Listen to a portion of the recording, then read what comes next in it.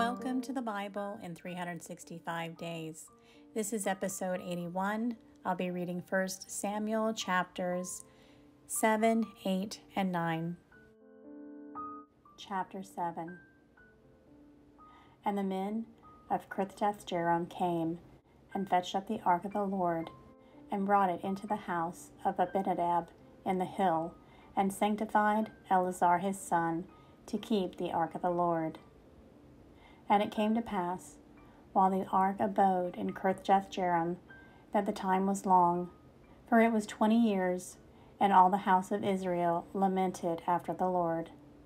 And Samuel spake unto all the house of Israel, saying, If ye do return unto the Lord with all your hearts, then put away the strange gods of Ashtaroth from among you, and prepare your hearts unto the Lord, and serve him only, and he will deliver you out of the hand of the Philistines.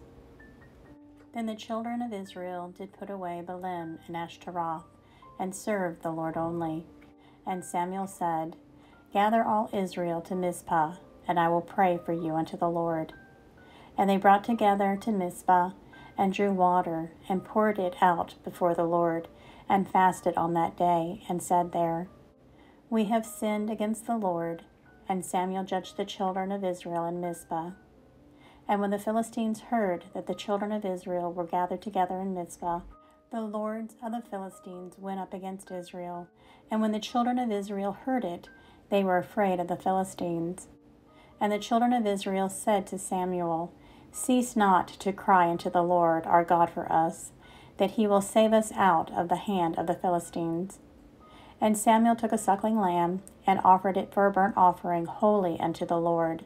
And Samuel cried unto the Lord for Israel, and the Lord heard him. And as Samuel was offering up the burnt offering, the Philistines drew near to battle against Israel. But the Lord thundered with a great thunder on that day upon the Philistines, and discomfited them, and they were smitten before Israel. And the men of Israel went out of Mizpah, and pursued the Philistines, and smote them, until they came unto Bethkar. Then Samuel took a stone, and set it between Mizpah and Shin, and called the name of it Ebenezer, saying, Hitherto hath the Lord helped us. So the Philistines were subdued, and they came no more into the coast of Israel. And the hand of the Lord was against the Philistines all the days of Samuel.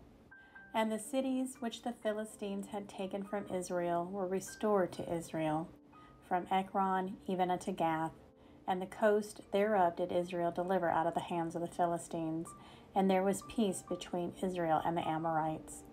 And Samuel judged Israel all the days of his life. And he went from year to year in circuit to Bethel, and Gilgal, and Mizpah, and judged Israel in all those places.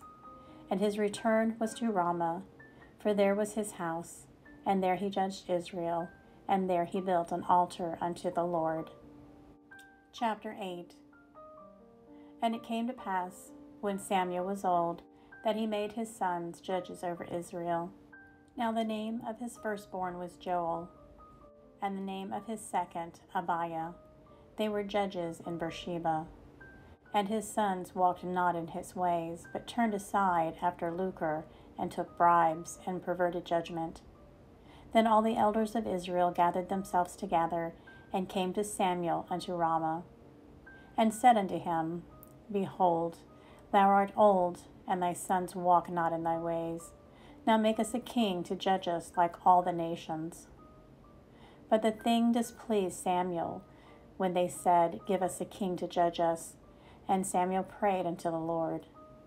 And the Lord said unto Samuel, Hearken unto the voice of the people in all that they say unto thee, for they have not rejected thee, but they have rejected me, that I should not reign over them. According to all the works which they have done since the day that have brought them up out of Egypt, even unto this day, wherewith they have forsaken me, and served other gods, so do they also unto thee.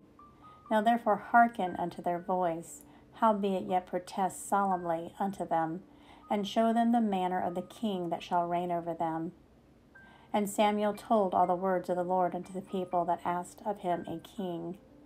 And he said, This will be the manner of the king that shall reign over you. He will take your sons and appoint them for himself, for his chariots, and to be his horsemen, and some shall run before his chariots. And he will appoint him captains over thousands, and captains over 50s, and will set them to ear his ground, and to reap his harvest, and to make his instruments of war, and instruments of his chariots. And he will take your daughters to be confectionaries, and to be cooks, and to be bakers. And he will take your fields, and your vineyards, and your olive yards, even the best of them, and give them to his servants. And he will take the tenth of your seed and of your vineyards, and give to his officers and to his servants. And he will take your men servants and your maidservants, and your goodliest young men, and your asses, and put them to his work. And he will take the tenth of your sheep, and ye shall be his servants.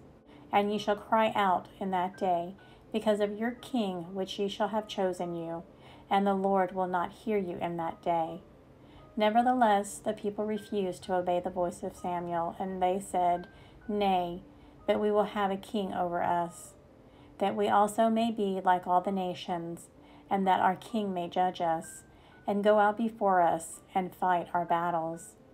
And Samuel heard all the words of the people, and he rehearsed them in his ears of the Lord. And the Lord said to Samuel, Hearken unto their voice, and make them a king. And Samuel said unto the men of Israel, Go ye every man unto his city. Chapter 9. Now there was a man of Benjamin, whose name was Kish, the son of Abiel, the son of Zeror, the son of Bechorath, the son of Ephah, a Benjamite, a mighty man of power. And he had a son whose name was Saul, a choice young man, and a goodly. And there was not among the children of Israel a goodlier person than he, for his shoulders and upward he was higher than any of the people. And the asses of Kish, Saul's father, were lost. And Kish said to Saul his son, Take now one of the servants with thee, and arise, go seek the asses. And he passed through Mount Ephraim, and passed through the land of Shalisha, but they found them not. Then they passed through the land of Shalim, and there they were not. And he passed through the land of the Benjamites, but they found them not. And when they were come to the land of Zuph, Saul said to his servant that was with him, Come and let us return, lest my father leave caring for the asses, and take thought for us. And he said unto him, Behold now, there is in the city a man of God, and he is an honorable man. All that he saith comes surely to pass. Now let us go thither. Peradventure he can show us our way that we should go. Then Saul said to his servant, But behold, if we go, what shall we bring the man? For the bread is spent in our vessels, and there is not a present to bring to the man of God what we have. And the servant answered Saul again, and said, Behold, I have here a hand, the fourth part of a shekel of silver, that will I give to the man of God, to tell us our way. Before time in Israel, when a man went to inquire of God, thus he spake, Come and let us go to the seer, for he that is now called a prophet was before time called a seer. Then said Saul to his servant, Well said, Come, let us go. So they went into the city where the man of God was. And as they went up the hill of the city, they found young maidens going out to draw water, and said unto them, Is the seer here? And they answered them, and said, He is. Behold, he is before you. Make haste now, for he came today to the city, for there is a sacrifice of the people today in the high place. As soon as ye be come into the city, ye shall straightway find him, before he go up to the high place to eat, for the people will not eat until he come, because he doth bless the sacrifice, and afterwards they will eat that be bidden. Now therefore get you up, for about this time ye shall find him. And they went up into the city, and when they were come into the city, behold, Samuel came out against them, for to go up to the high place. Now the Lord had told Samuel in his ear a day before Saul came, saying, Tomorrow about this time I will send thee a man out of the land of Benjamin, and thou shalt anoint him to be a captain over my people Israel, that he may save my people out of the hand of the Philistines. For I have looked upon my people, because their cry is come upon me. And when Samuel saw Saul, the Lord said unto him, Behold, the man whom I spake to thee of, this same shall reign over my people. Then Saul drew near to Samuel in the gate, and said, Tell me, I pray thee, where the seer's house is? And Samuel answered Saul and said, I am the seer. Go up before me unto the high place, for ye shall eat with me today, and tomorrow I will let thee go, and will tell thee all that is in thine heart. And as for thine asses that were lost 3 days ago, set not thy mind of them, for they are found. On whom is all the desire of Israel? Is it not on thee, and all thy father's house? And Saul answered and said, Am not I a Benjamite, of the smallest of the tribes of Israel, and my family the least of all the families of the tribe of Benjamin? Wherefore then speakest thou so to me? And Samuel took Saul and his servant, and brought them into the parlor, and made them sit in the chiefest place among them that were bidden, which were about 30 persons. And Samuel said unto the cook, Bring the portion which I gave thee, of which I said unto thee, Set it by thee. And the cook took up the shoulder, and that which was upon it, and set it before Saul. And Samuel said, Behold, that which is left, set it before thee, and eat. For unto this time hath it been kept for thee, since I said, I have invited the people.